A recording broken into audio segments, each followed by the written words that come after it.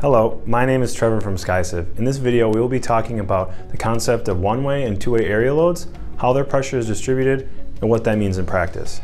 And in the latter part of this video, we will be taking our example through SkyCiv Structural 3D. In practice, one-way and two-way area loads actually refer to one-way or two-way slabs, but the pressure distribution method can actually be used in any direction, not just against a slab or vertically. The term one and two from the words one and two-way area loads actually indicate the number of perpendicular directions a load may travel to get to a support. For example, a one-way slab is supported on two sides and the load can only be traveling in one direction. Conversely, for a two-way slab, it is supported on all four sides and the load can travel in both perpendicular directions. So now let's take a look at our example framing layout and see how the pressure distribution is going to shake out. So for both the one-way and two-way cases, we have the exact same slab layout or framing layout here. We have a 30 feet by 30 feet bay with 3 vertical beams and 2 horizontal girders. And again, it's the same for the one-way and two-way case. Our load is 100 PSF, and we'll actually use this when we take our example into Structural 3D. So first, let's take a look at our one-way load, or one-way area, one-way slab. So the first thing you want to do is figure out what way the slab is spanning, or what way the actual one-way or distribution is going to be. So for example, in this case, you would expect the slab to span this direction. More often than not, and actually probably about 99% of the time, the slab is going to go perpendicular to the beams and parallel to the girders, because we want the slab to span as little distance as possible. More often than not, you're going to see the slab spanning this way, because in this direction, even though our spacing is not very realistic here, this span is only 15 between this beam and this beam. Versus if we wanted to put the slab going this direction, it would have to span 30 feet. So from that, we can identify that, okay, our slab is spanning this way, and as a one-way slab or one-way area load, this is the direction that the load can travel. So if you've probably seen this before, if we want to put in a slab span symbol, this is how you'd see it on the drawings. This is indicating what the span direction is. So for a two-way load, it's obviously going to be different, but for our one-way slab, we're saying that the load can only travel in this single direction. So if any load hits here, if any load is on top of the slab here, it's either going to go this way or this way, and that's actually going to play into the distribution.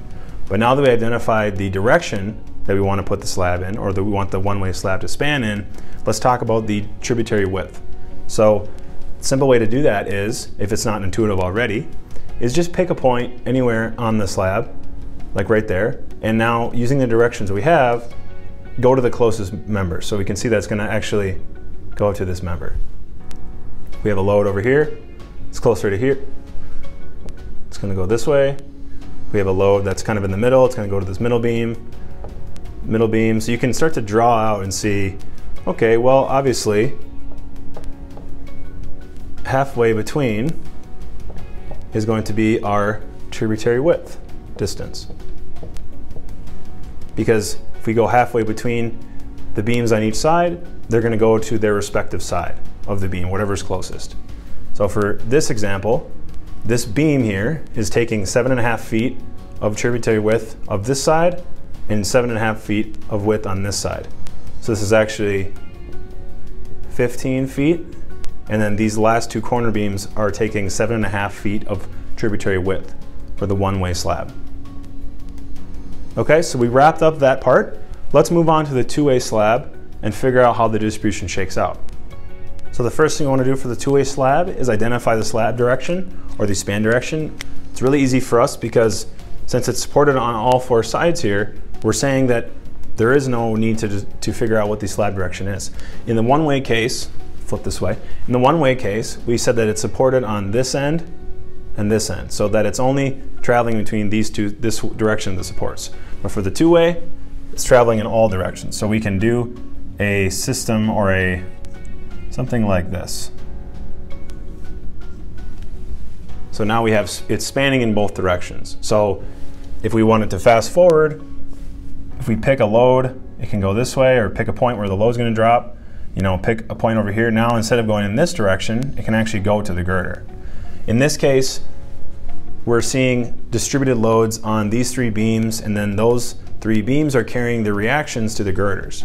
But on this case, we're going to have distributed loads on all the members because the load's going to go to the closest member wherever you're located on the slab. So if you wanted to do this multiple times, you'd understand that basically you can draw a 45-degree angle here from the corners of the beams, and where they meet is the kind of the break point for that. And we can do this on both sides, just approximating here.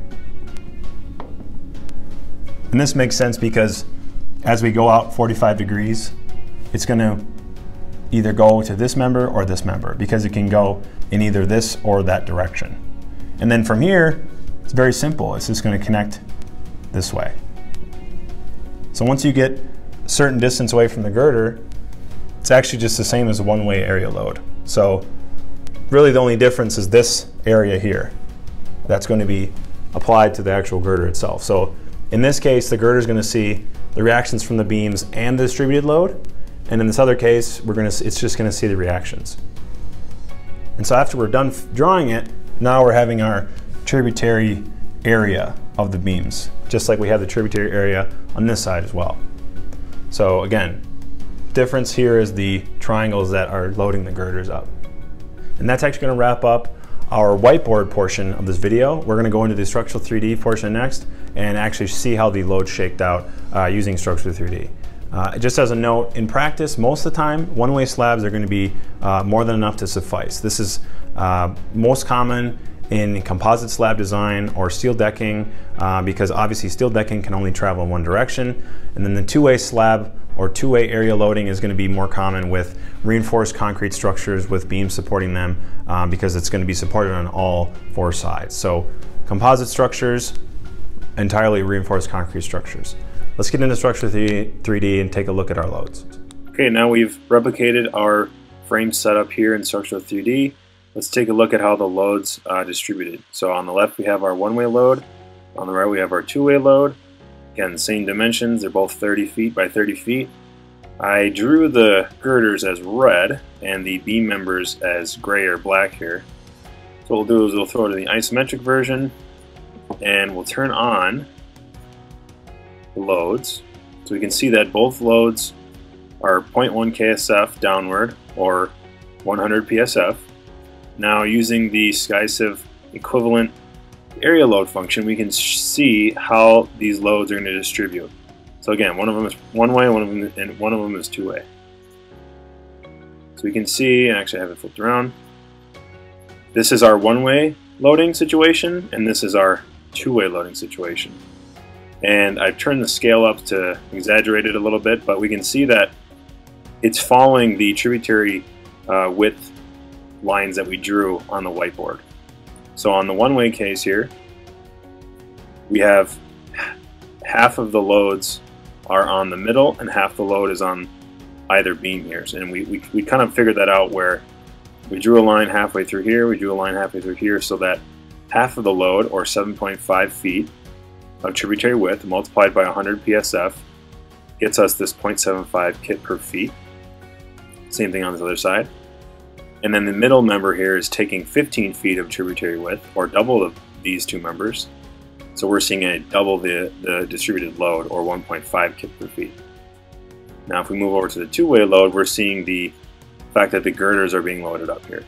So we're seeing this 0.75 feet is that break point. So if we measured 45 degrees from this point out here, 45 degrees from this point out here, it meets at 7.5 feet from this end, and then conversely the same on this end, meets at 7.5 here. So that's why we're seeing a triangular distributed load here, where at the peak is at 0.75 feet. And then if we kind of move our angle down here, we're seeing that this 0.75 feet peak mark is at each of the four exterior points here.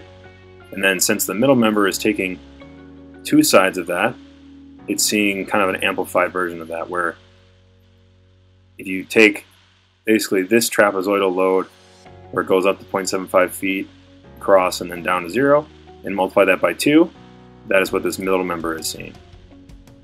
So as a last check, what we want to do, now that we've kind of just did a quick dive on how the loads are being distributed, we need to make sure that the sum of the loads in the y direction are actually the same in both cases, because we see that the distribution is different, but the total load vertically should be the exact same. So if we click on one of the loads here, using the SkySieve load verification system here, we're seeing that the area times the pressure is 90 kips, and that our sum of the equivalent distributed loads 90 kips, and we have 0% variance. That's good.